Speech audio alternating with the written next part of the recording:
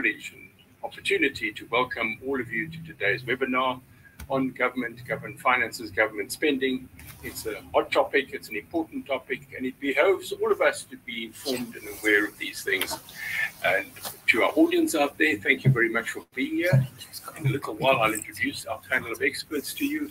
But thank you for joining us. Thank you for setting aside time, putting your lunch hour to one side, and listening to what we're going to be talking about today. I'm absolutely delighted to have you with us, and we will uncover and debate a great many things in the process. For those of you who are first-time viewers or first-time participants in our webinar series, Regenesys is an independent business school. Its main campus is in Johannesburg, in Sandton, but it also has campuses in India and Nigeria, and we are starting campuses in Nairobi, Kenya, and in San Francisco in the United States. So we're a truly global business school, and obviously programs, activities in the program, right from certificates way up to bachelor degrees, masters, doctorates. And we realize that often many people who we come into contact with don't always have the opportunity to be able to interact with and talk to and listen to experts in their various fields. And this is why we have this webinar series where we get experts in a variety of different topics, and they come and share their knowledge with us. They do so freely, they do so without recompense, and we pass that over to you so that all of you in the audience get to do this without having to spend any money on it. And we see that as part of our mission of being able to spread information, spread learning, spread education throughout the world. So if you've just joined recently, my name is James Forson. I'm delighted to have a front row seat in our conversation today, and we've got two very, very competent and experienced people talking to us today. You will see on screen Dr. Peter Smith, and also we have Professor Ndevu speaking to us from Stellenbosch. So I'm going to ask Professor Ndevu. I haven't had a chance to say good morning to you. My name is James Forson. Thank you for joining us. We're delighted that you've joined us in the session today, and I know you're going to make a marvelous contribution. So let me just sketch out how we're going to run this over here, because I'm sure there are people in the audience who will want to ask questions as we go down the track, and we will deal with that. We will deal with that. Unfortunately, Mr. Governor from KwaZulu-Natal was unable to participate today. He's had a matter that he's had to deal with in his home office, and of course it's towards the end of the month, so we can understand why he would have these challenges there. But we've got more than enough expertise in the room with Dr. Smith and with Professor Ndevu over here. So I'm going to ask each of you, our panelists, to introduce yourself very briefly. Just tell us a little bit about who you are and the sort of work that you do, and then we'll take it from there. So I'm going to call on you, Dr. Smith. Would you just tell us in a few sentences who you are, what sort of work you do, and anything else that's interesting that goes with that, and then we'll go to Professor Ndevu. So do go ahead. Thank you very much. Thanks for giving me this opportunity to share some of my little bit of knowledge with everybody. I have started in the city of Johannesburg in the year 2000. I have gone and I've been involved in various projects in various departments as well as municipal-owned entities. I was responsible for the first clean audit, for example, in the City Housing Company, as well as in Joburg Theatre and in the Revenue Department as well. I've got quite an extensive knowledge and database of how the full revenue stream works in the city of Joburg, and I always pride myself into trying to perform 100%. It's not always possible. In my academics career, I've started out when I was a young girl with my first degree. I ended up doing my master's at Regenesys. I was just telling James that. And then I went on to University of Free State, where I did my PhD, actually in the effect of leadership competencies on employee performances. And I did it within 3 municipalities in Cape Town, Swanee, as well as Joburg. It was a very difficult career, a very big thesis, over 500 pages. But with all that, I love what I'm doing. I love the finance stuff. And yes, I am very honored to be here. Thank you very much. Lovely. Thank you, Dr. Smith. It's always a pleasure to welcome an alumna to our panels over here, and it just shows you how the Regenesys word is spreading around the world. Lovely. Thank you for that. Professor Ndevu, tell us a little bit about yourself, sir. Good afternoon. Thank you very much for having me. My name is Regenesys Ndevu. I am currently serving as a director of the School of Public Leadership. We are a school that focuses mainly on 3 areas, which is public policy, environmental governance, and also sustainable governance. I am a product of Stellenbosch University, where I got my PhD with Stellenbosch University. Before that, I've worked in other universities within the country. My areas of interest are really in local government, leadership. We have undertaken a number of interventions in government, in all 3 spheres of government. Our biggest one currently is the municipal minimum competencies, which we do in partnership with the National Treasury. So in a nutshell, that is me. Thank you. Lovely. Thank you very much. That's a lovely introduction over there. And of course, us sitting up here in Gauteng, just a teensy-weensy little bit jealous of you sitting in the beautiful city of Stellenbosch. But we won't hold that against you. But thank you both for being with us. Before we go on to the thing, I'd like to introduce my co-host today, Henk Diedrichs, who looks after the School of Public Management. And say a few words to the people, Henk. Good morning, ladies and gentlemen. It's really a privilege to be introduced so nicely by Mr. Forson. As he said, my name is Henk Diedrichs. I am formerly head of the School of Public Management. I currently serve in a role more related to special projects within the Regenesys Corporation as a whole. And I trust that you will enjoy our conversation today and that it will provide you with many great insights into the inner workings of both the public sector as well as the local government sector. Okay, thank you very much for that. Henk is my co-host for the day. So if I run into trouble, he'll come and rescue me. So we're all safe today. We're all safe today. Good. No, thank you very much. You will see some other names on the screen as well too, some other participants from the school. And these are other senior people inside the school as well as our technical support people. And from time to time, they may come in and ask us some difficult questions. We will definitely deflect to our panel of experts over here. But that's all the talking from the beginning is sorted out. Now let's go into the details now. Dr. Smith has prepared a lovely, very short, very brief little presentation on public finance. And it would be just a lovely way to bring all of us up to speed, because we've got people who have lots of experience in government and budgetary experience. And we have people who are first-year students who haven't had a job yet. So let's bring us all together. Dr. Smith, if you would like to post your presentation and just take us through it, because it would be a lovely way there. And then I'll ask Professor Ndevu to comment on this and to expand on any things that he would want to comment on from his vast experience from sitting on the other side. So, thank you very much, sir. Right. So let's see if it's worked. I think we've given you sharing privileges over there, so I'm sure it'll come up in a moment.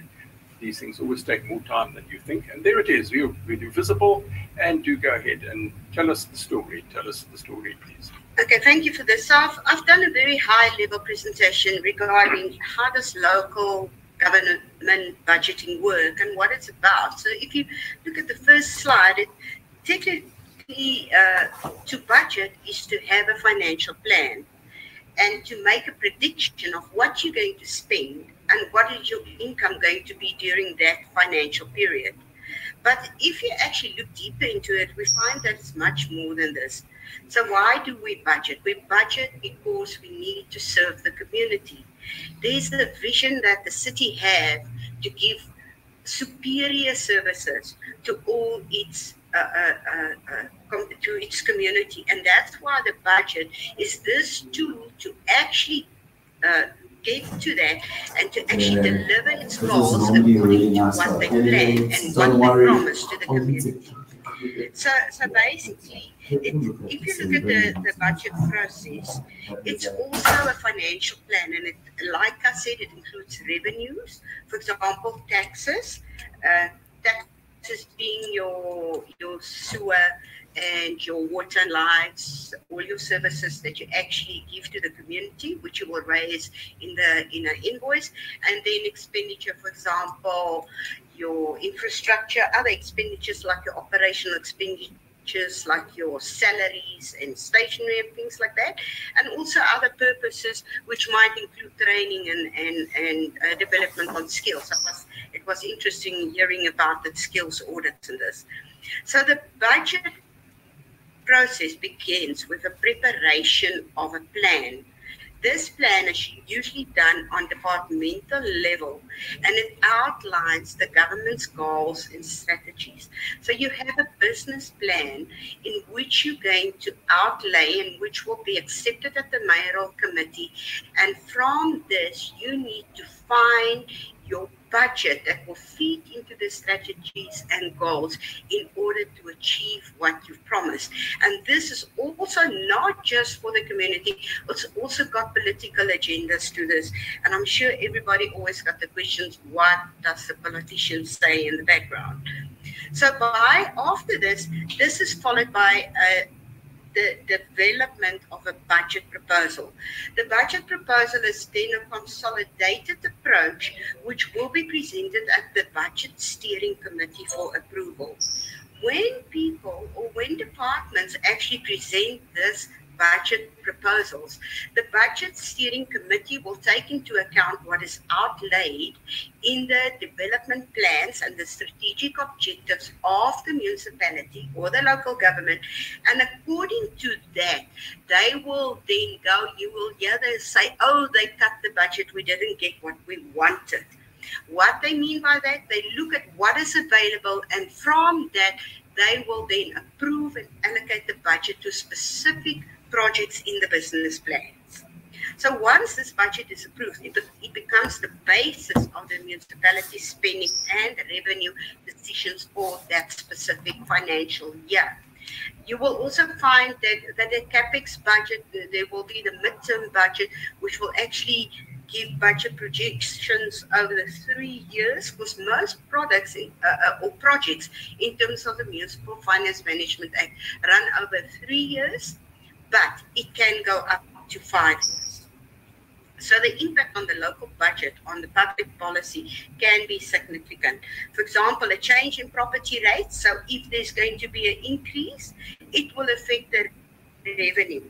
But also on the other side, it might have a negative effect to the collection rates. I'm sure everybody heard about the collection rates, because everybody will not be able to actually afford it at this time. And also, if you look at a decision increasing spending on police or fire protection, it can have quite a huge impact on the safety of the public.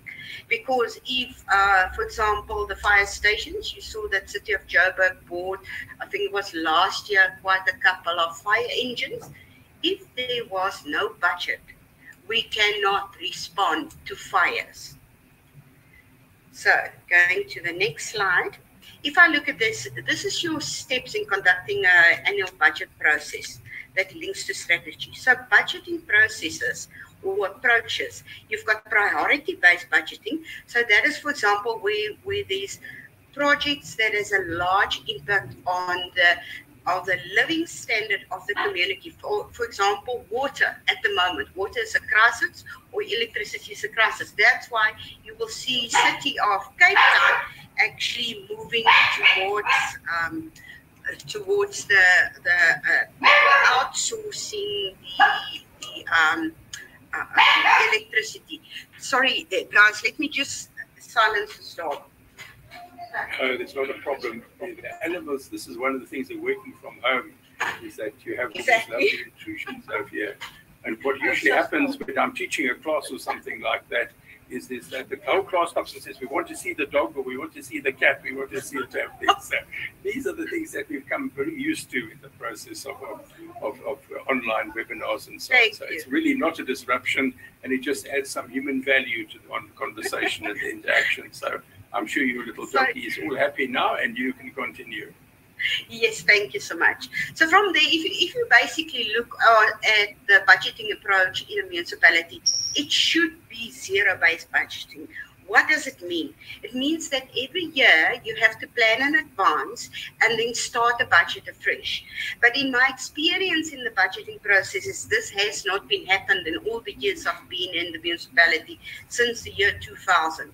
So basically we work on past experience and community demands or political pressure.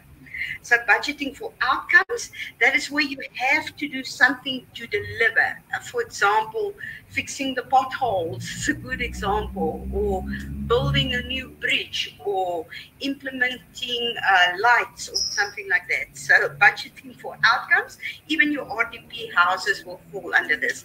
Base budgeting, that's for example, your salaries is usually based on the previous year plus escalation for the next 2 or 3 years, which is planned usually 3 years in advance. So your planning, then if you can see the step one, all in the bucket is the input from project or your program managers or project managers. So that is your guys that's usually in charge of your large projects, which will then submit the project plan, and they would have done a demand analysis and the needs analysis, as well as probably market-related approaches to look what the market can offer and how other people do that. With this, what happens then, the budget committee has to review the request, and then we also identify strategic objectives and gather all these things and put it together in the basket to make it our first planning process. From here, we finalize the proposed budget and send it to our budget steering committee, which is our legislative body. From here, step 2, approval. The approval, and ladies and gentlemen, I must tell you, we in the midterm process, which started, say, the end of November. It is now the end of May, and we haven't finalized it.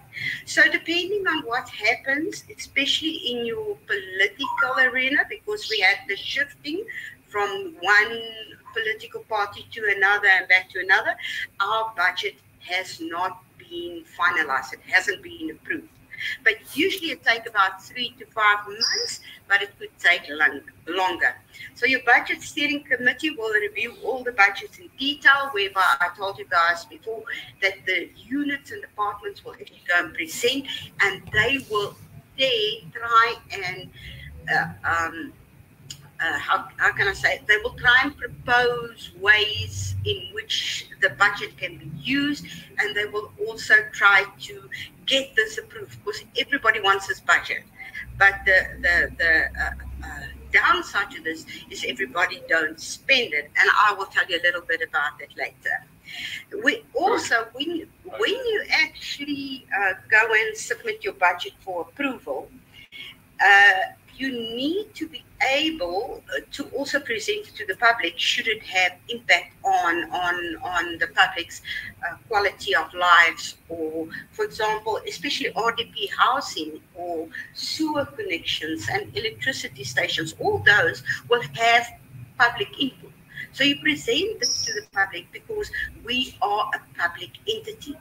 Our money, or the money that the city gets, is not only for like a private company for the workers and the shareholders, but it's public money. So that is important. So once all the steps has been taken, then only the budget steering committee will make the final decision and approve the budget. From here, the budget will be sent through to the departments or to the budget office, where the budget office then will send the approved department or the approved budget to all departments and municipal owned entities in the city. And then it will be implemented and captured. And from there, what happens? we need to evaluate, review. You set KPIs. So all of a sudden, you've got a target. Your target is to spend 97% of your CapEx budget. You've got 1.5 billion to buy vehicles. You need to spend that within 12 months. Now, you see what I'm talking about, the 3 to 5 months. You already 5 months into the next year, and you've got only that little window to spend that 1.5 billion. And from here, your tender process kicks in, which is very, very difficult, because you have to follow step by step the tender, the supply chain process, which might take 6 to 12 months already. So year one, your budget, your time is gone, and you didn't spend your budget. So please keep that in the back of your mind. Good, good. So when you review and report your budget, so on a monthly basis, quarterly basis, half yearly and annual basis, you will report performance against budget. So especially comes around about like now the midterm budget, you will actually start in November and get all your units in your departments, because the department may comprise of different units. So they will come all together, they will plan the budget, they will present at the end of November to go through the step again to get approved. So the midterm budget is implemented. So come January, February, or say around about March, you already start the end of the year budget again. So it's a continuous, ongoing processes that change the whole time during the year.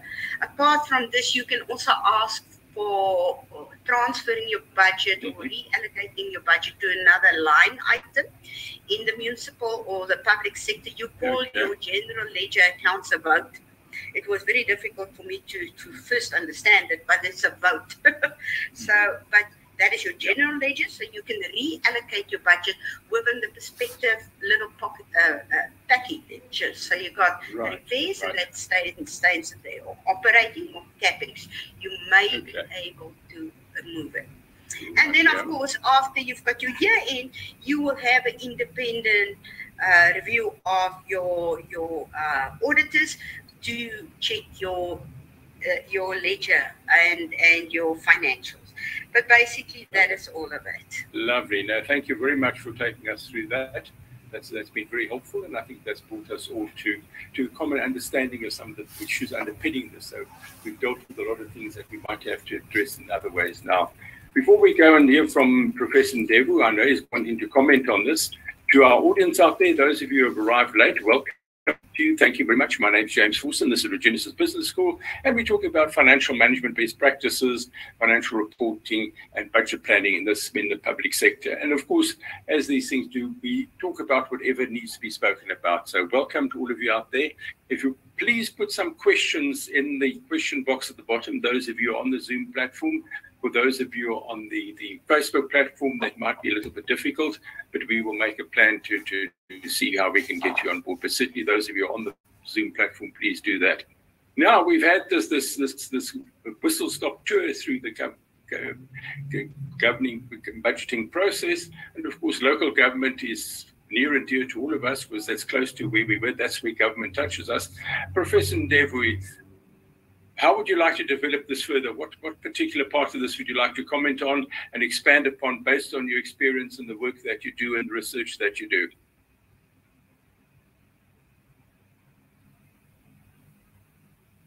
Thank you very much, Program Director, and also let me thank my colleague who has eloquently presented the budgeting process and outline what are the issues that one should look at in the budget. I would like to just make a few additions. Please. Yes. In the public sector, our budgeting processes is pro-poor. So our budget would typically be a budget that is focused on the needs of the community. In most cases, at the local government level, it would be the majority or the people that would need services the most. And that's the reason my colleague talked about the issue of consultation, because it should be a consultative process. It should be a budgeting process where different stakeholders are consulted to ensure that the budget is realistic, firstly, The budget is responsive to the need of different communities. The budget is reasonable. The budget is attainable as well, because it does not make any sense to develop a budget that you know that you might not have the resources to be able to finance your plan, because a budget is typically a plan or a finance mechanism for the municipal's short-term, medium-term, and long-term plan. So it's a mechanism that helps you in financing that. What we have seen in the South African context in terms of local government is that due to lack of expertise in finance generally and in budgetary processes, to be more specific, we've seen that because of that, many institutions have struggled to develop budgets that are proper, or they've struggled to implement a budget. Once they've developed a budget, it becomes very clear to stick to that budget process and implement the budget adequately. And that becomes a very big challenge. Either the forecast of revenue that they're going to receive ultimately develop a plan informed by that revenue they're going to receive, or the focus of the needs that needs to be catered for within that budget. That becomes a challenge. And you also find another big challenge, as my colleague has indicated, council is the final arbiter, is the final determiner in terms of the budgeting process. So council will ultimately, you find sometimes that council is not well equipped to be able to deal with the budget. So you have councillors, you have a budgetary committee that is not well equipped to be able to deal with finances, either not understanding the legislative imperatives in terms of your Municipal Financial Management Act at local government level, or your Public Financial Management Act at provincial and national government level, and other provisions of the law that talks to the budgeting process, your intergovernmental relations, fiscal relations, for example, a number of other pieces of legislation that they might not have appreciation of those legislation. And as a result of that, you find that there is going to be challenges with the implementation of the budget.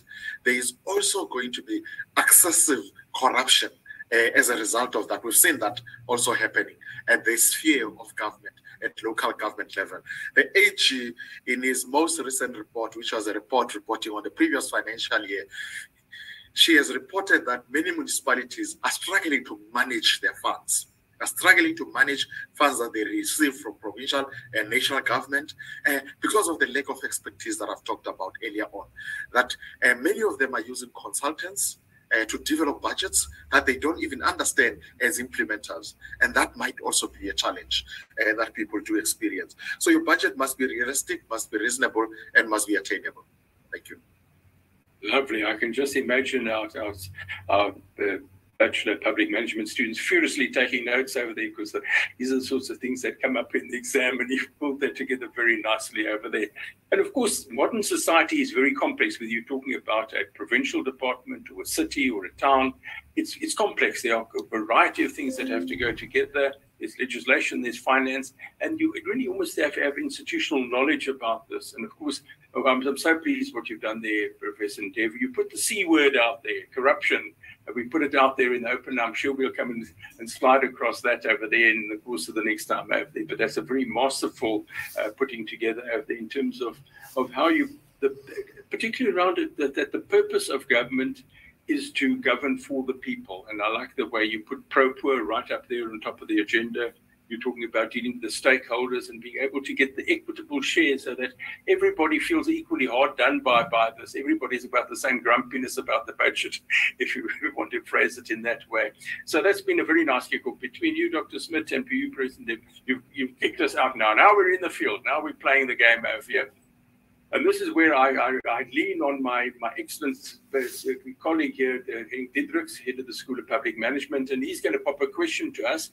And while he's busy bouting to phrase his words on that out there, obviously I'm extending an invitation to everybody out there who's party to this to put your questions over here, because this gives life and depth and substance and urgency to the discussion. But for the moment now, we will hear what Henk has to tell us. Henk, go ahead. Good morning, Dr. Smith. I think from my side, given the challenges that both you and Professor have addressed, what are sort of the priorities that are considered when dealing with the budgeting process, what is given more presence over other issues? And then also, how does the governance legislative acts, how do these determine the division of revenues?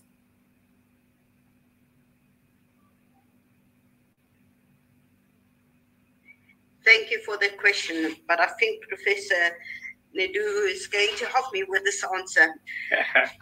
If I look at priorities, you know, it's been shifting the whole time, and I think the major impact that we had, especially in Johannesburg municipality, is the political shifts, and all our priorities and agendas change every time leadership change. And I see there's a question also regarding this. And the thing is, for us in the administration, we don't have control over that, because unfortunately you have to go back again to your mayoral committee, and you have to go back again to your MMCs, and you have to go present again. And every time the priorities change. This one might want to first do the potholes, and I'm using simple examples, but the other one first want to do the water issue. The other one first want to do the electricity, and the other one just care about buying fire trucks. So it's been very, very difficult. And I must be honest that over the last 3 years, I don't think that I can remember that we met our expenditure budgets in the last 3 years because of this major shifts. But the business plan usually sets the priorities, and like the first thing is, of course, and I'm glad I actually forgot about our pro-poor, is we first look at the quality of our community. And I think enhancing the quality of the community is usually on the top of the head of all political parties. So as soon as you have the community happy, then you would start performing, and you will have better backup when you go into the next political, arena. So as soon as you get there, well, I can't even say what is our priorities, but it's just to develop housing is one of the most important ones. Okay. Good. And then our service delivery in terms of water, in terms of electricity. But well, from a personal viewpoint, it has not been met. I think the local government has failed quite a lot lately, and that is mainly because of the leadership. And I don't know what the solution is. I would propose that the administration and the political officers should be separated more, and there shouldn't be so much interference into the administrative side. Okay. In terms of the acts, remember we've got a Municipal Finance Management Act. You've got the PFMA. You've got all these acts that actually sets down the time frames for all these processes. But even as soon as a shift in government happens, that our time frames aren't met. So it's been a very, very difficult. It's a difficult situation, isn't it? Yeah, yes. That's right. Because what you're saying there links in very nicely to the question that Nube has put into the panel over here. He says, thank you. My question is in relation to coalition governments who may stay with us for a long time. What can be done to be sure constant change of leadership does not affect the process? Which links in the thing you've raised there, Dr. Smith. But I'd like to wheel this across the room to the other side of the room to Professor Ndevu, sitting where he is over there, because I think this is an area that he's had a lot of experience in, and maybe you'd like to comment on this. It's going to be a current topic. We're going to be talking more about this as we go along, and I'm sure you will have something to add to this. Yes, maybe just to add on what Dr. Smith was talking about on the priorities quickly, and then I'll take that question. I think we also have what we call the IDP, the Integrated Development Plan. And that's typically what informs the program of local government. Your budgeting must be linked to the priorities that we've identified in the IDP.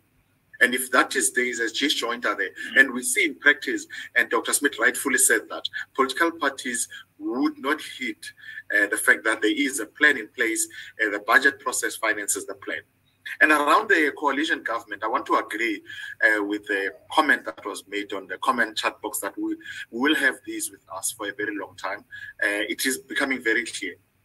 But the challenge that we have, I think, is that they are not pragmatic. They are not around. They are not coalition governments built on programs. We know that they are not even built on ideologies, and that's the biggest challenge. That they are built on people trying to get position. So it is a juggle around position, and that is why they are not stable. We need to get to a point where they are program orientated. People join. They jointly govern because they've got shared or common goals that they want to achieve. And in that sense, you get stability. And I think we as the voters have a big role to play in that, to ensure that we put in place political parties that have a proper agenda, and that agenda is then a shared agenda. You don't see in the city of Johannesburg every second month you have a new mayor. I mean, that talks to, to affecting governance negatively. So what we need to do, we need to have a pragmatic program that will ensure that, because the poor are the ones that are suffering the most if there is no stability, because decisions are not taken that's supposed to be taken. So we need to have a program-based coalition governance. You know, Professor Ndevu, you're saying such a powerful thing over there, and I wish we could put this in neon signs around all the cities of our country around this pragmatic approach, because you have political parties who vie for power. You have an IDP, which is more or less a stab at what needs to be done. It's a sort of, it might not be the best formulation, but it is a formulation of what needs to be done, the programs, activities, resources, and the budgets that go around. And that just seems to unravel, doesn't it? It just seems to fall apart, and it doesn't quite pull together. And it's, I think we've outlined that part of that is probably political interference, but probably there are also other things that deflect from that, and the good intentions of the IDP don't necessarily filter through to the people who should be receiving them. Dr. Smith, would you like, you want to come back with a repost over there? You want to go and defend the city of Johannesburg now with its revolving door mayors?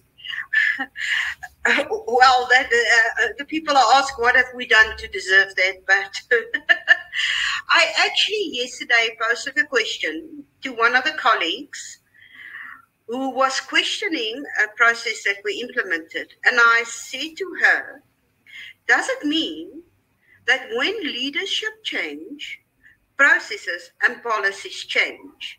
And I think I want to actually pose this question to everybody here, and let's see what responses we get, because it might be the reality, but should it be the reality? Thank you. That's a very interesting question, Dr. Smith.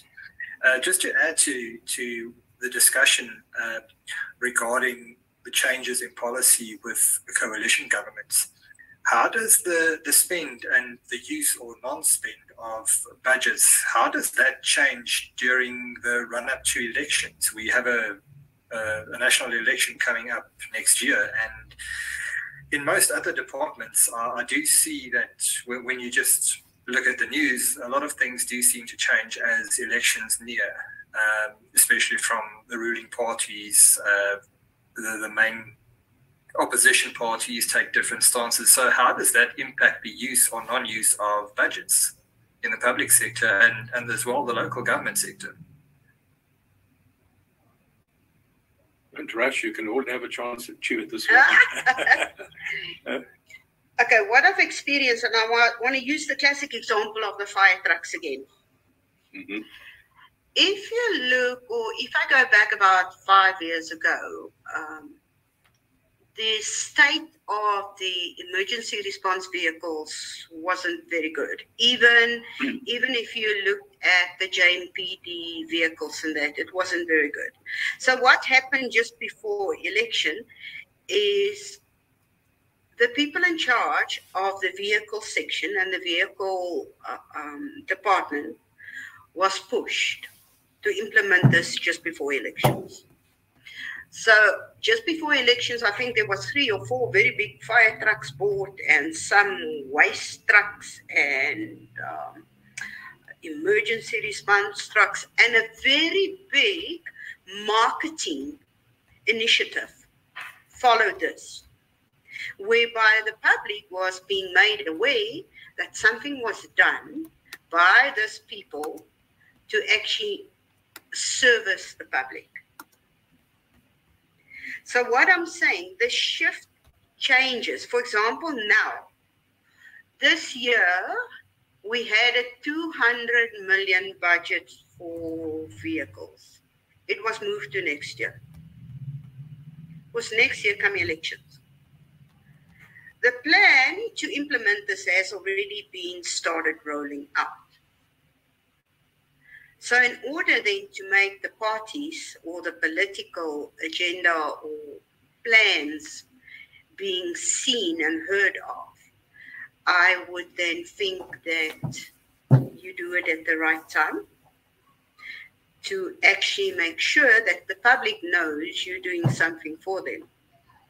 And then, of course, you have to communicate it. You have to market it. You have to put it out there so everybody see what you're doing.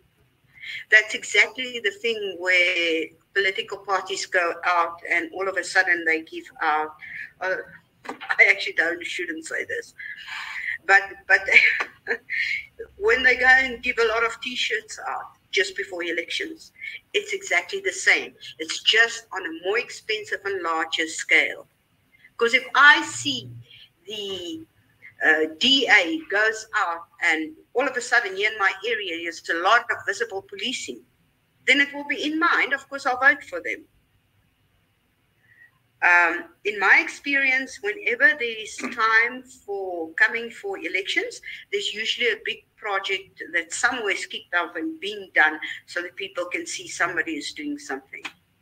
But isn't that a problem worldwide, really? It is. We look at democracies and countries around the world, and it's I don't know whether we just with social media and connectedness has just been able to bring out things that had previously been hidden, but we get to see a lot more of these things, and they're not just in South Africa, there are other countries. We can pick half a dozen countries off the top of our heads around this, where this process of the connection between the people and the people's needs and the people in power has fallen apart. That connection over there has fallen apart. And so you then get these grand gestures of buying a fire truck, whereas, you know, for most people in Johannesburg probably who have to travel to work backwards and forwards by taxi, not having potholes in the road would make a lot more difference than a fire truck. And so you get these grand gestures that don't do this, but does it really go towards good government? And with that, then good governance as well, too. And those things speak to each other directly and indirectly in part of that process. Professor Ndebvu, do you want to develop that further? Because you get to sit on top of all of this. You're not just looking at it from a local government point of view, you're looking right across the country. You've seen this process. To develop that further for us and give us your insight as to the underlying problem over there and what you see is not just the cause, but where some glimmers of hope can come in, particularly as we're framing it now in the run-up to elections and the possibility of coalition government. So I've given you a very broad mandate to speak about a whole lot of things. So you just take it and run with it.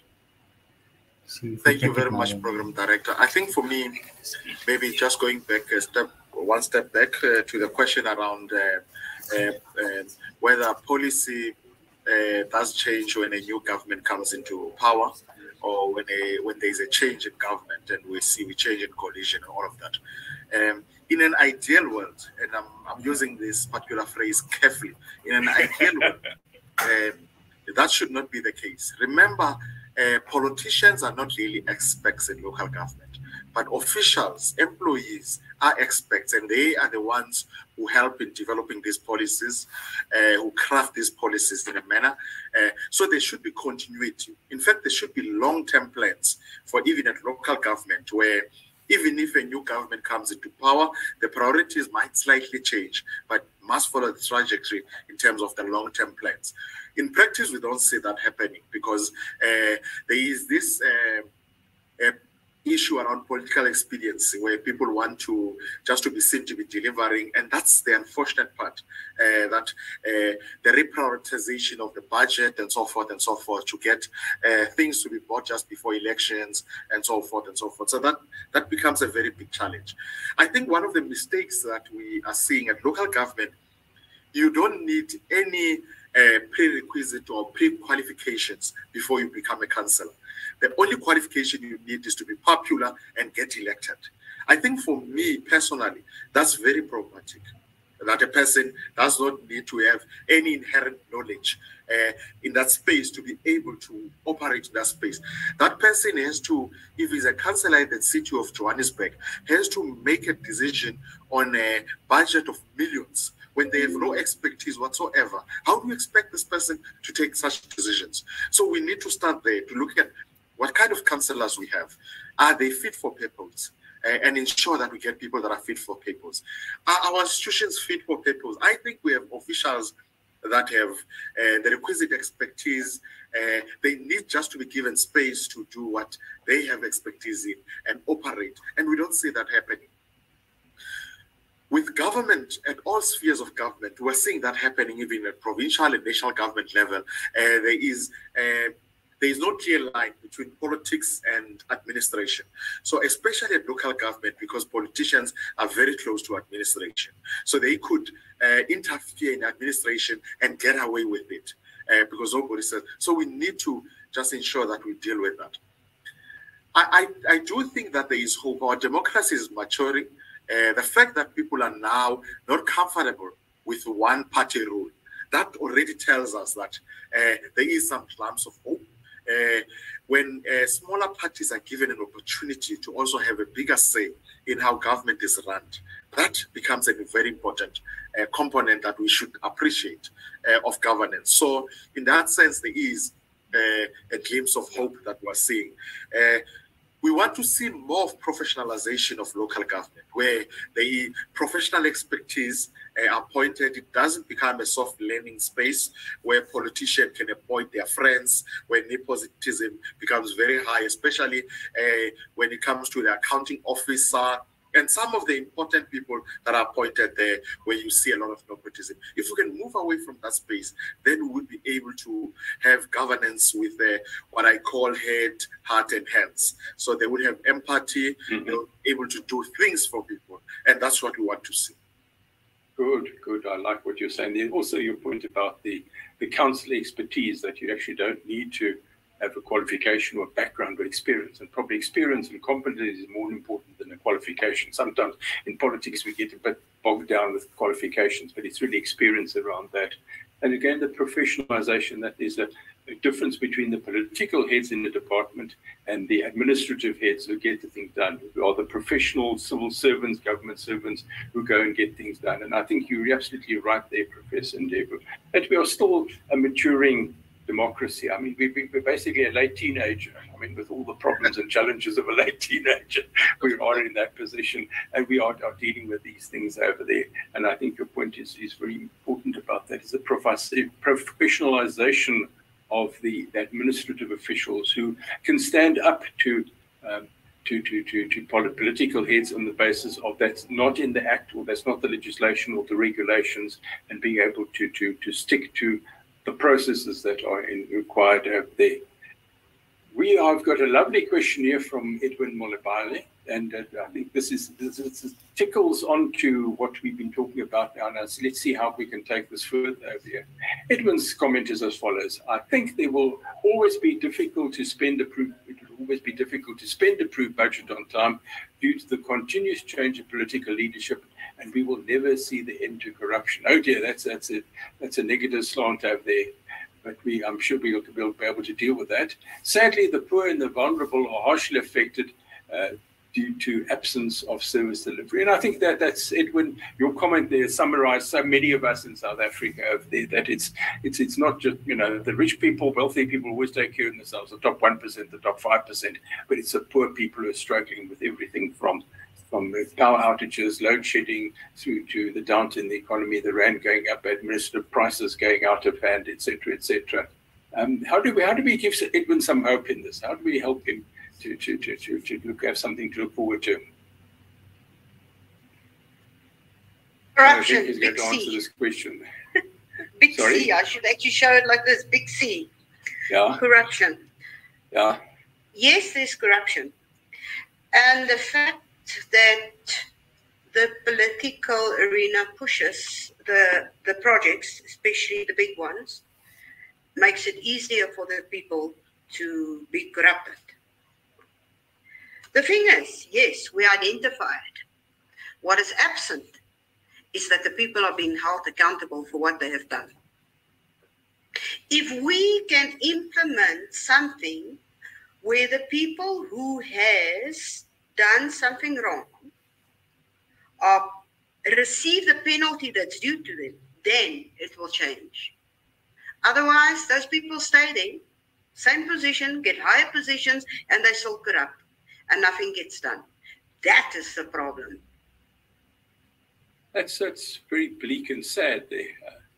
Is there some way we can find some joy in this before we go on to Trevor Nube's question? Because he's got another question over there. Will the maturing, we've got an election coming up now, and we can be seeing where people have to adapt their approaches to this. Is no longer, you can no longer be accepted to be in power, and you've got to make things out. Is that going to make it worse, or is it going to make it better for the poor, the ordinary person in the street, literally in the street, to have a better quality of life? And I mean, we're straying off the topic of this, but I just want to follow that through, and then we'll go to the question in the question box. But I just want to see, Professor Ndevu, I can see you on the edge of your seat over there. You want to get in, take that one. You want to take that one, so go for it. No, I think for me, the issue of corruption is a cancer that is eating our society on a daily basis, because resources that ordinarily would have gone to provision of services would now to go to the pockets of the few. And that is a problem. But also the biggest problem is that our law enforcement agencies take very long to deal with instances of corruption in such a way that, there is no will, really, for me. There is no will, either political will and sometimes administrative will, to deal with instances of corruption. You see people moving from one municipality to another with a dark cloud hanging on their head, and they are still employed.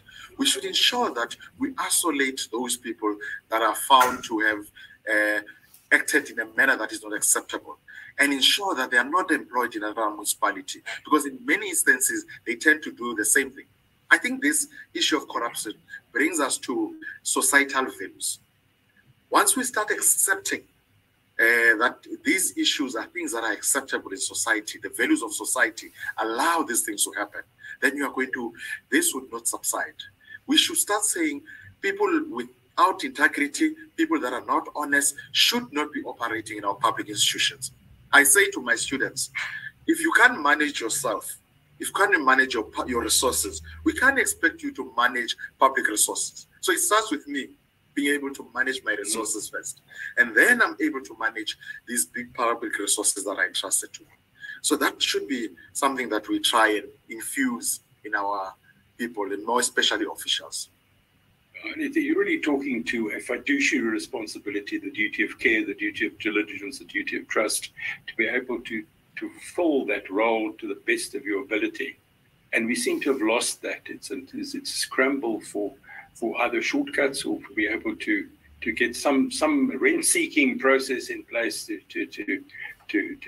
short-circuit it for self-enrichment. And again, I suppose there's some sympathy for people who were living under apartheid for many, many years, who didn't have access to resources into this, and now there's opportunities. I'm not blind to that. But it's again, for me, the measure is not how much I get out as a citizen get out, but it's how the poor, how the people underprivileged, people who don't have access to resources, who haven't had the opportunities for education, how they get to be able to sit at the table and enjoy some of the things of the good life. And I'm just seeing too few people sitting around that table at the moment for that. I know Henk wants to get in here at the moment, but let me just put this other question we've got here in place, because it's sort of, tacks on to what we've been talking about, and this is another one from Noah Nube on our side. Trevor or Noah asks us, what measures have been put in place to make sure that the budgeting process is inclusive and the public has a say? And I suppose that goes to the creation of the IDP.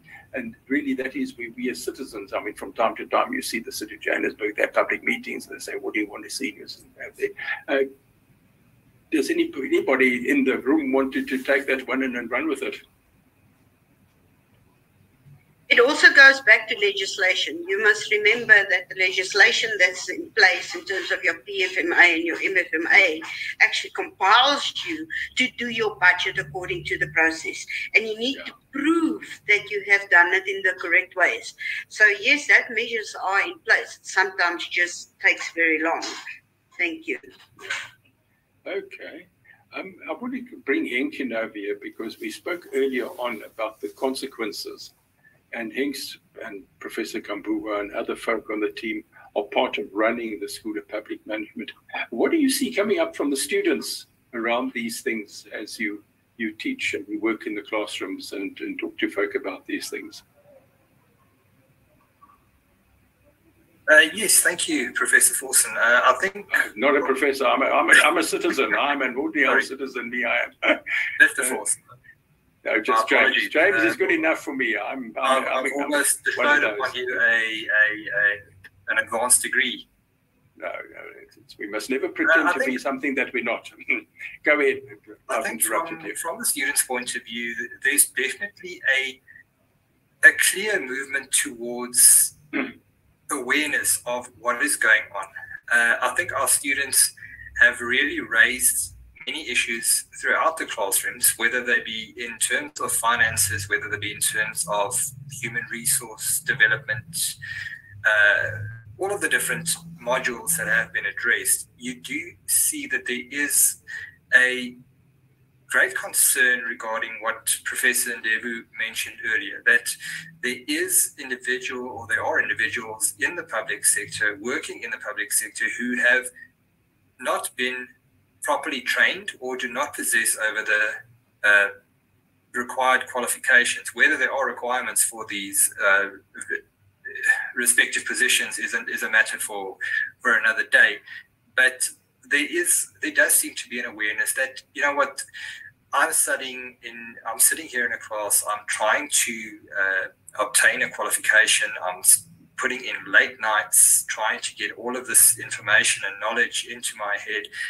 And in the end, individuals are voted into power without having obtained this knowledge and expertise, which really raises a concern. And I would like to pose this question to Professor Ndevu.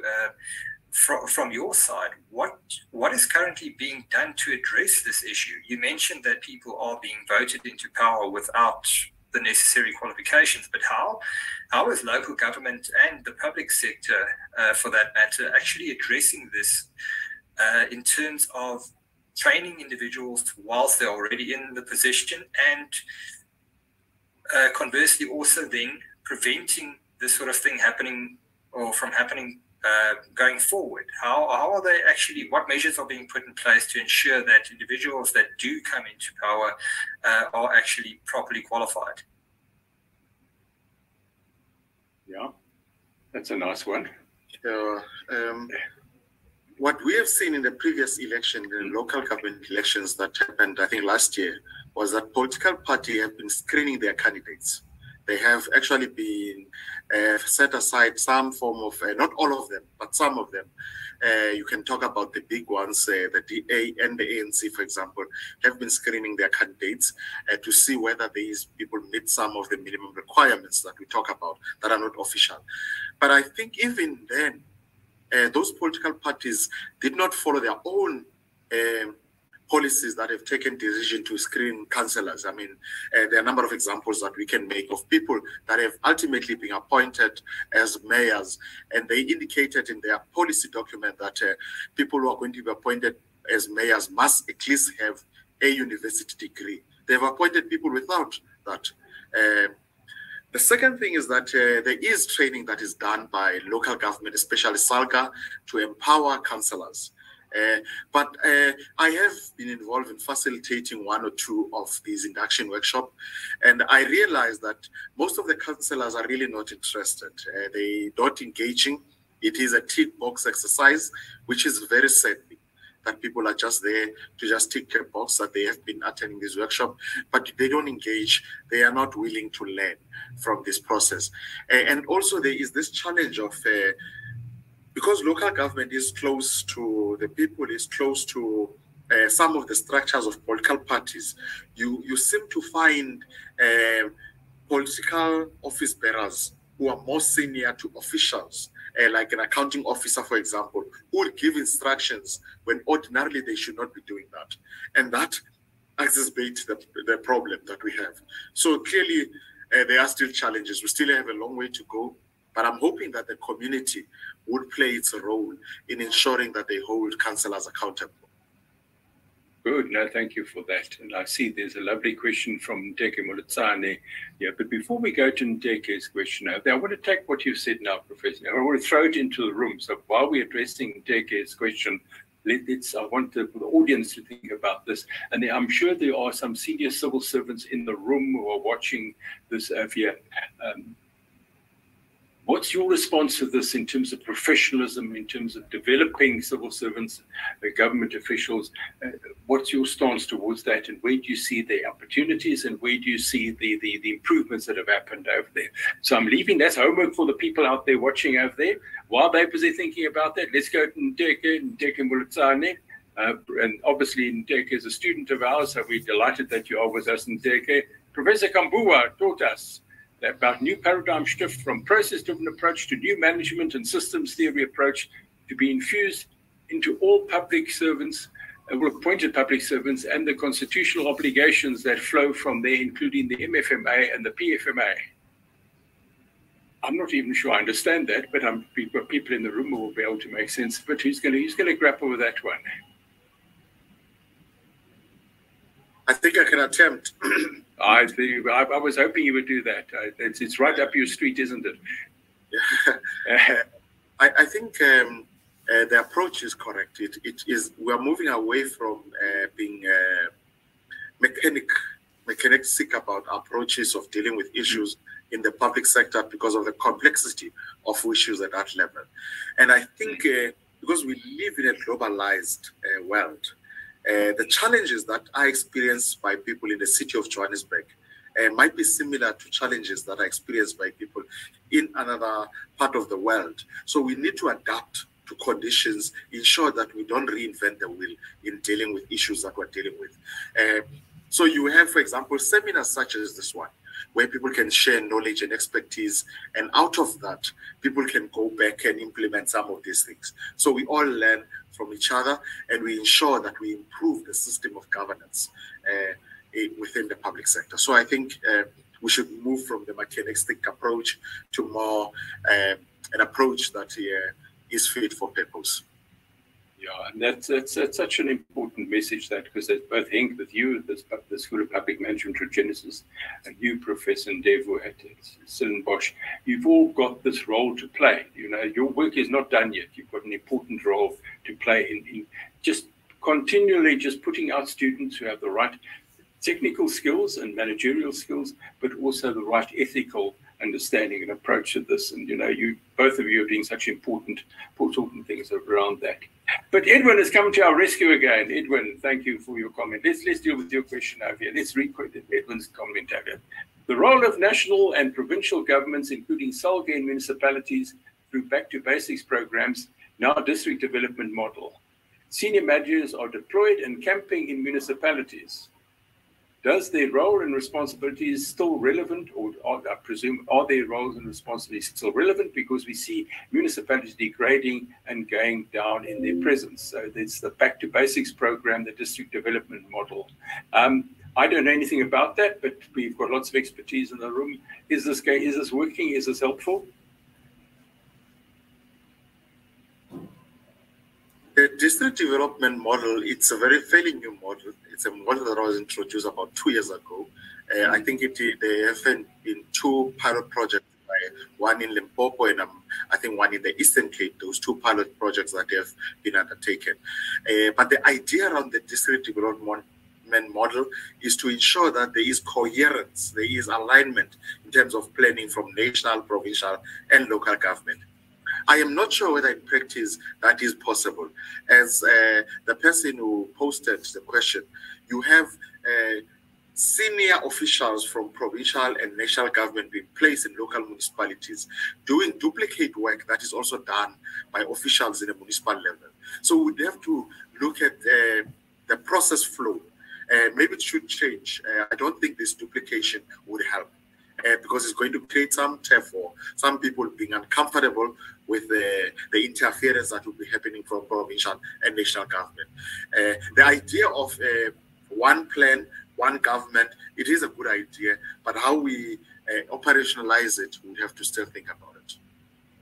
Yeah, and it's such a long way from Parliament down to the citizen in the street to be able to do that. And the message, the impact, the power of delivery just gets watered down in the process. And that's even forgetting about corruption and other operational inefficiencies aside that.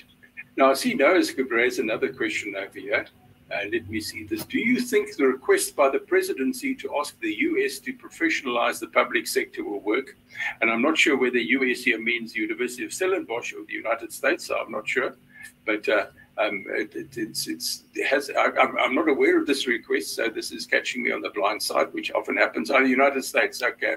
So it seems like the president, our president, has asked the United States to help professionalize the public sector.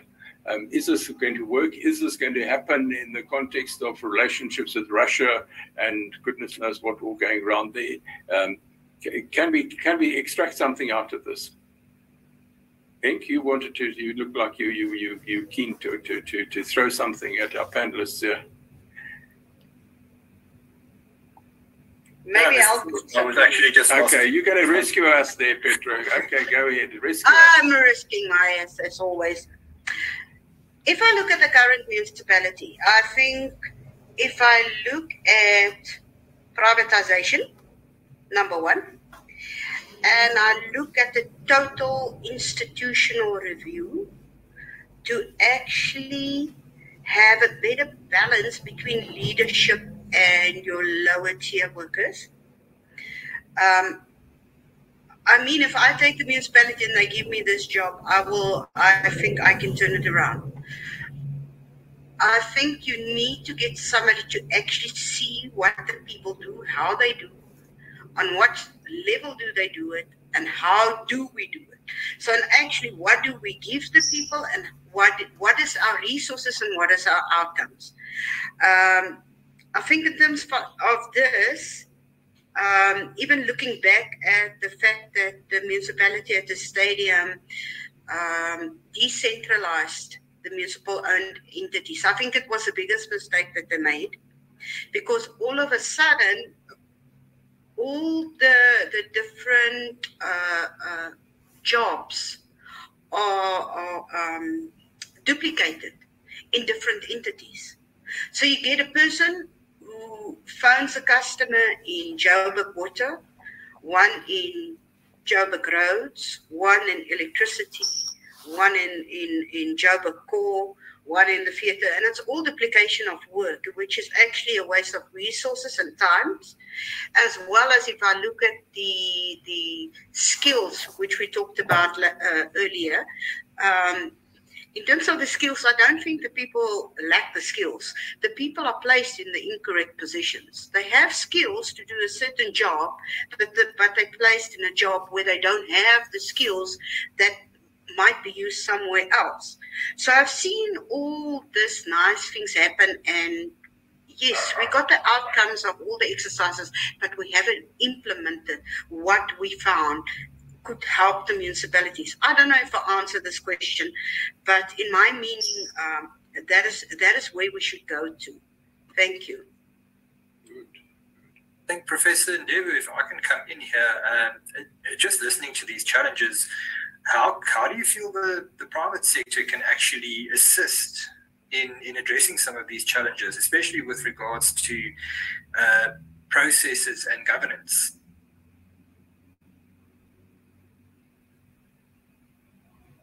For me, I think the private sector has a role to play in terms of assisting governance, especially with their processes, to streamline their processes.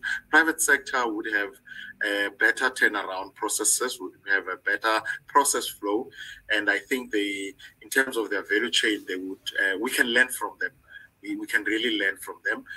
I am not sure whether the use of consultants would help. In my view, I think it is a waste of resources that could be rechanneled properly. But the issue of professionalization of the public sector, especially local government, I think it is an important issue. Currently you have people that are sitting in positions of authority without the requisite skills, the prerequisite skills, and all of that. And this talks to ensuring that you help those people get the qualifications that they require. It also ensures that you help them to get the experience that is required through partnering with universities, through partnering with colleges, institutions of higher learning that can assist municipalities with empowering with skills. Of course, one must guard against what has happened in Fort Hare when you do that as well. So it must be in such a way that it does not get to be problematic in how you do it. Yeah. I could circle back to something we touched on earlier on, is around the terrible word, the P word, privatization. And we look at organizations like Eskom, and we look at the SABC, and I go for a little drive through my suburb, which is not a particularly affluent suburb, and I see solar panels, PV panels on top of roofs. And that, in fact, is a privatization of Eskom in a very small scale, because once those people have gone on to PVs, they're unlikely to come back on the Eskom grid at some time in the future. And the same thing, too, with SABC. There's a proliferation of TikTok, YouTube, of Netflix, and all the other sources over there, which almost short circuits there. So there's a privatization that's happening in that process. So there's a definite market force. If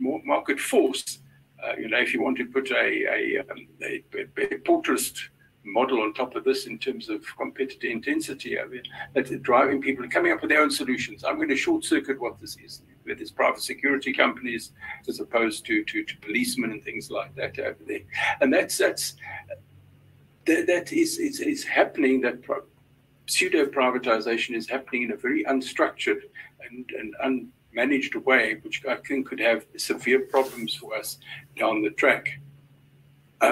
And that worries me over there, because there are certain things that government should be doing which the private sector should not be doing, and there probably are some things that the government is doing that the private sector should be doing, but I don't get the sense of that. And there's a consistent thing of inefficiencies, of people are not performing up to the standards. And I think that is the basis on which Dion Maharaj has put a question forward over here. And Dion Maharaj's question here is, it's a very technical one, but I think it has implications which we might want to follow on. And he asks, is the task grade and job description evaluation system working in municipalities in your view? And that has to go to Dr. Smith there. And she's sending me messages with a frown on her face. Thank you, James.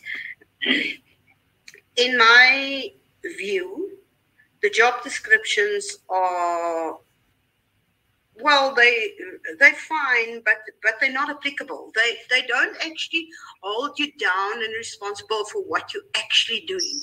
It's all just a matter of compliance and of this person does this, so you present your performance review. You get your documentation from this. So what you actually do is not what you measured on in your job. And a lot of people, and I'm saying again, the people have the capability to do the job they are trained in. In the municipalities, and I'm talking about Cape Town, Tshwane, and Joburg, they have proper job descriptions, but it is malicious compliance. It's a waste of time. You get 3 days for performance, for 100% performance, which people are actually of the view, why should we do this? Because what is 3 days? And then if I look at our job grading, it's gone to a task system. But if I still take even the people who works with me, if I look at the job descriptions, it's not relevant to what they really do. It's based on something they got somewhere on Google or whatever. Dr. Google is a wonderful tool, but it doesn't put you down to say, this is how I've done it. And you are not measured properly on your job description. So performance, I don't know. I hate the performance management system in the city of Johannesburg. I don't believe in it. I don't believe that it actually measures what the people put into their jobs. Because some people will sit there and they've got a month-end responsibility, which is doing month-end reports, and they measure it for every day's work on that. So they're not working during the month. They're only working on month-end. So you tell me, James, and I'm asking the students here, how can you have a person doing a month-end job, doing a couple of month-end reports, and get 100% salary and performance? So that is my question in the municipality. And I mean, in my PhD, when I did this research on performance, everybody, I'm talking about senior managers, which I had interviews with, confirmed this. So it's scary to think that there's people sitting doing nothing and they get paid. It's scary. That's very disturbing over there. I mean, I was hoping we would have something light and bouncy and shining and happiness as we get to the end of this. And it's because of what you're saying. It points to a number of things, and this is what Dion has brought up this week. Because what we're talking about is a structural issue, that the design of the structure of the organization and the workflow, the passage of work through that organization hasn't been systematized in that particular way. Now, granted, the municipality is a very complex organization. I mean, it has all sorts of nuances which you couldn't get in a public organization, and the whole thing of accountability is different. But again, what we've come back to in this is around dealing with accountability and consequence management, that you actually, if you don't deliver what you're meant to be doing, then there's some consequence for that. Either you get trained in how to do it, or you get some sort of improvement process, or you get a disciplinary or warning for poor performance or whatever it might be around that. And that seems to be a part of the inability of government service to actually have teeth in it to hold people to account, to get them to do their work. A friend of mine, he has a very, very unfortunate metaphor for this. He says you've got to hold people's feet to the fire, which is a terrible metaphor. Now, as I'm saying it, I wish I hadn't said it, but it's that sort of thing, that there has to be some consequence if you don't deliver on what you need to talk about there. Are there pockets of great success in our country where we can look to, where these things are working, and that we have some hope that we can model on activities at whatever level of government it is over there? What can we look for? What's a happy thought? What's a happy prospect that we can put to our conversation today? Can I say something? I believe that the municipality can change. And I believe if we got the right people in the right position, doing things, let's say, first of all, starting with the institutional review and putting the right processes, putting people to positions where they fit, where it suits them. I believe it can change. I've never been negative towards local government. I believe that somewhere there's a bright light, and I've been in local government quite some time, and I've seen it going from good to worse. I've really seen it going down. But I believe even our politicians, if they put their heads together and they work together and they look at a good model for business, it shouldn't just be a local government model. It should be a good, sustainable business model. They can implement it and turn it around. Okay, a sustainable model out there. And there's obviously some resolutive clauses that need to be addressed there before we go down that route. We have that there. Professor Ndebo, I can see you want to develop that further. No, I think I am covered by Dr. Smith's point that you raised, but I wanted to also indicate that we've seen in the Western Cape, for example, a number of municipalities that have functioned very well, have appointed people with the requisite competencies. They've separated politics from administration. Contrary to popular belief, one of the best performing municipalities fine in the rural Eastern Cape And one of the things that one can actually pick up from that municipality is that it has, their senior managers have been there for long, their retention rate is very high, and also the space between politics and administration is very clear. And I think if that can work in a municipality of that nature, and you apply it in all municipalities, that could help us, taking us forward. That's such a lovely opportunity. Then I wish you'd mentioned the name of that municipality so we can give them a shout out and tell them the good work they're doing there. But that's you see a couple of things you said it there. One is they've actually been around and they've got the institutional knowledge. They know the systems. They've been through a number of year ends. They've been through a number of MTF progresses, etc., the budgeting process. They've been through the cycles, etc. They're conversant with the legislation. They've seen the application of the legislation, and there's a very clear separation of administration from politics over there. And maybe that's where it starts. And I mean, so many of big, important developments in our country have started off in the Eastern Cape. And, you know, we know a large part of our democracy, our way of life, our understanding of the world, to things that have come out of the Eastern Cape. So maybe this is another thing that's going to come out of the Eastern Cape that's going to take us forward into a better world, a place, because we're still trying to find the joy in our democracy, aren't we? We're trying to find that. As I said, as a country, we're probably a late adolescent, you know, with all the problems of that, and anger and temper tantrums and behavioral things of it. And we can understand that, but it is something we have to look forward to. And what you're telling me is that it is not doom and gloom out there. We need to find these pockets of achievement and pockets of example. We're coming towards the end of our conversation now. This is always this sad thing over here, because we're just starting to get into these things. And I know we could go on for at least another hour or two. To Dr. Smith and to Professor Ndebvu, is there something you'd like to leave behind with us today? There's something that you wanted to talk about, but we just never got to that part in the conversation, or we were talking about something and then the conversation went another way and you couldn't make the point you wanted to. Is there something you'd like to leave with us in the room that you would want to add that you haven't been able to, or something that you said, this is an important message I need to put out with people out there? And let's hear what that is out there, because I think that's it's important that you've got an important message to tell us, and we want to hear that.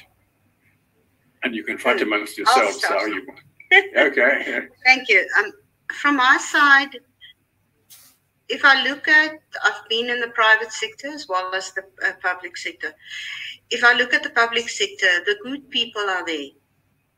And it's important for everybody to know that there's people in that sector or in that arena looking after the public, looking after the community. So it's not all just a bad apple. And that's why I say I believe it can turn around. And if any of the students wants to pursue their studies in this field, it is a fantastic field. You learn a lot. The careers are very good. The benefits for employees are good. The municipalities or local government also give subsidized education. So there's constant learning and studying. It's just sometimes you are being held back by the difficult political circumstances and the change, because there's constant change there. People want to change things the whole time. And if we have a little bit stability, it will be good. But really, it's a good field to pursue as a career or in the academic field. It's good to study and go and research municipalities. Thank you. Well, thank you very much, and thank you for putting that plug in for students. I can just see Henk was delighted when you put that in there, and I think it's, you know, government is where it gives the basis on which you can live your life, whether you're working as a civil servant or as an entrepreneur, or you're working for a company, or whatever your role is there. Without good governance at all the levels of government going through them. For us, as ordinary citizens, it's local government that eats us. When the rubbish doesn't get collected, or the stormwater drains overflow, or whatever it is, then it starts affecting us over there with potholes in the road. But when those things are resolved, it allows us to experience part of the good life that's important, that we can do the things we need to do, we can live the type of life we like to live over there. And I think I think that is where it's so important that institutions around the country are not just Stellenbosch and Regenesys, but we continue to produce leaders, people who have the technical competence, understanding, the expertise. And it's like a little dripping tap, a little drop of water doesn't make anything, but you let your tap drip for a whole year and you see how much money you have to pay for that. And it's the same compounding effect of this over there. And that's, I think, it's a very powerful message you've left with us there. Thank you, Dr. Smith. Right, Professor Ndevu, you now got a chance to tell us all about the wonderful things your institution does and what you can do for people. I think that's a difficult one coming after Dr. Smith's one. But I think all I can say to our students really is that only they can go out there and make a difference. They need to know that public sector needs people that have the qualities that they have, the qualities that they are learning from this world-class institution, and they can take that and help our municipalities to turn around. So Maya Angelou talks about people forgetting what you say, people forgetting what you do to them or for them, but people never forget how you make them feel. And working in the public sector is about public trust. It's about ensuring that you make people feel better off when they come out of your office or when they interacted with you. And that, I think, it's what our students should be geared up to do. Thank you. A profound comment over there, and I think it echoes back to the old Batupile principles around that, of what people can expect and what is this. In my experience, it's the Batupile principles have sort of been diluted and watered down a little bit. They don't seem to be as upfront as they used to be around that, and I think that's unfortunate, but we can always revive that again. It is the time is catching us now, but I think Henk wants to just bring this all together and to reflect on some of the things, the pathways we've walked down, the roads we've crossed, the bridges we've stood on over and looked down at the waters below. Henk, go ahead. Thank you, Mr. Forson, and thank you, ladies and gentlemen, for this final opportunity. I think to summarize, to me, what has really come from today's session, and Professor Ndevu's summed it up in one word, one sentence rather, is to say, can we separate or differentiate politics from management? And I think once we get to a point where this is possible within both the public and local government sectors, I think we are on the right path. And it really warms my heart to hear the positivity coming from you, Dr. Smith, in terms of whether we can actually make this change and implement changes in terms of training and development. And we as Regenesys strive to add value in this regard. And we, even though we may be, as Mr. Forson says, just a drop in the bucket, we believe that we are preparing leaders in all our various departments, but specifically looking at our School of Public Management, we believe that one day leaders in your various public sectors, in the local governments, even at presidential level, will come from Regenesys. And we believe that we are preparing them not just in terms of their theoretical knowledge, but also preparing them to be better leaders in terms of the EQ, IQ, all of the different Qs, which I'm sure will stand them in good stead wherever they may go. So from my side, ladies and gentlemen, I'm going to wrap up today's session. Professor Ndevu, Dr. Smith, thank you so much for the wonderful insights that you have provided us. I think everybody who has attended here today has learned a lot about the inner workings of both the local government and the public sector, and have also enjoyed your insights, even though you yourselves may not have the influence to change these things right off the bat and make an immediate impact. I think we've all been given a lot of clarity as to what can be done, and we just need to make sure that the relevant stakeholders buy into these practices and ensure that best financial management practices are implemented throughout. So thank you very much, ladies and gentlemen, and Mr. Forson, thank you very much for your time and effort today in hosting this session. We, as the School of Public Management at Regenesys, do really appreciate your efforts. Oh, thank you very much. I think that you all are faring well and have a lovely afternoon. Good. Thank you very much for that. Thank you. Before you all disappear over here, and again, to the audience out there, thank you very much for being here. What you've been able to do is see right into the engine room of these are people who deal with these things all the time. You've got that right there. Now, in the old days before COVID, we'd all be sitting in a room and there'd be a little podium and chairs and everything over there. And we get to this stage of the thing, we'd come along with little bags with crinkle paper on the top and get one of you a gift, to you, Dr. Smith, and to you, Professor Ndevu. But we can't do that now because it's digital. But what our events team are going to do to you is send you a book. It's a book written by our chairman, Professor Dr. Marco Sharavanya. It's around the secrets of success. And it's just a little memento, a little something that will encourage you. It's something you can dip into and read about things, little aspirational, motivational things for you to look at. And who knows, before too long, we will actually be able to meet in person. And I look forward to, as does Henk and the rest of the Regenesys team, to continuing this, because both of you are doing important work out there. You shouldn't be discouraged. Sometimes it's terribly frustrating, but you are making a difference, and we are all standing shoulder to shoulder together to take our country forward and to put in place the type of society which we can all be proud of, and which our children and our grandchildren and our great-grandchildren can be happy with. So again, from me to everybody, thank you so much. It's been really great. Lovely, and have a lovely afternoon. You now have a chance to catch up on all those emails and text messages. And from us at Regenesys to our audience and to our panelists, we thank you good afternoon and have a lovely day. Thank you so much. Thank you very much. Thank you and bye. Thank you. Bye. Bye-bye. All the best. Look after yourselves. Bye. And our panelists, look after yourselves and watch the space for the next exciting event to come along. Good. Thanks. Thank you. Right, yeah. All the best. Goodbye, everybody. Bye-bye.